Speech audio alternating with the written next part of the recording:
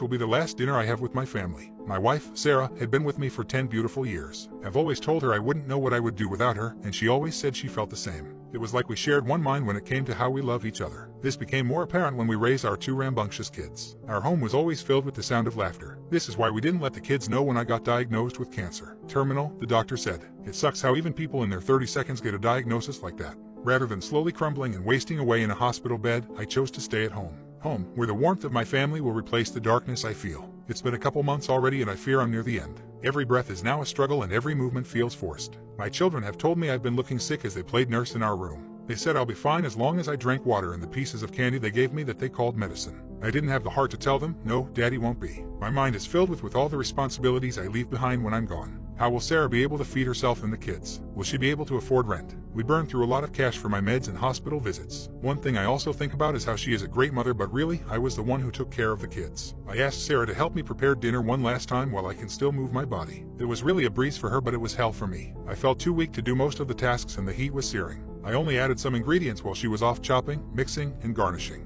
When we finished, we didn't even have to call the kids. The aroma that wafted throughout the house was enough to get them out of their rooms and into the dining. I nearly cried when we sat down because it felt like it was one of the thousands of mundane dinners we had before I got sick. I could see the smiles and excitement of my kids looking at the meal we prepared as I held my wife's hand. As we were about to eat, I told her the words already long engraved in my heart, I don't know what I would do without you. Her unknowing me too was all I needed to know my life had been good and I had done the right things. I then watched my family dive into the last meal I was able to cook, and I can only hope the arsenic I mixed in was enough.